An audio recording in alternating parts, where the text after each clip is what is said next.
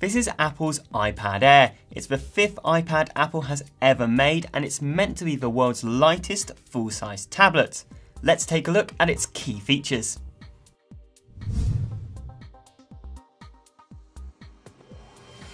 This is the 4th generation iPad. At 654 grams in weight, it's fairly lightweight, but it's got a thick bezel around its screen, and when you compare it to the iPad mini, it looks a little bit out of date. For that reason, Apple's taken the design aesthetic of the iPad mini and then upgraded it to the Air. What this means in reality is that the Air weighs 469 grams. Once you dig inside the iPad Air, it's not massively different to the older iPad, but it does come with a few key new feature upgrades, the most important of which is its 64-bit processor. This essentially means you're going to see a lot less slowdown in terms of frame rate when you're playing 3D graphically intensive games with the iPad Air. Although the iPad Air's camera is the same megapixel count, that's 5 megapixels, as the older iPad, it's got an improved sensor, which means that it should perform better, especially in low light. We've taken a few test shots to find out whether this is actually the case.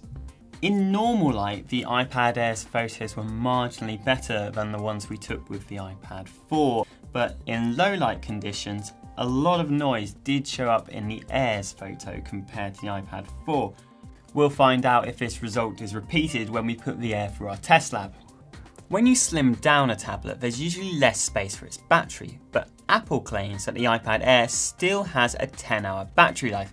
That's the same amount of battery life as the last iPad and means you'll be able to watch the entirety of the Lord of the Rings trilogy in one go on the Air, if you're that way inclined. There's no doubt in my mind that the iPad Air looks incredibly good. I think it's the best looking tablet I've seen all year. But the question is, with a £399 price tag, is what's inside the Air as good as its design?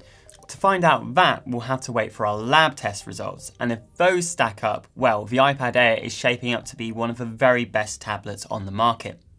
For more on the iPad Air, our guide to iOS 7 and our first look at the iPhone 5S, click on the links below.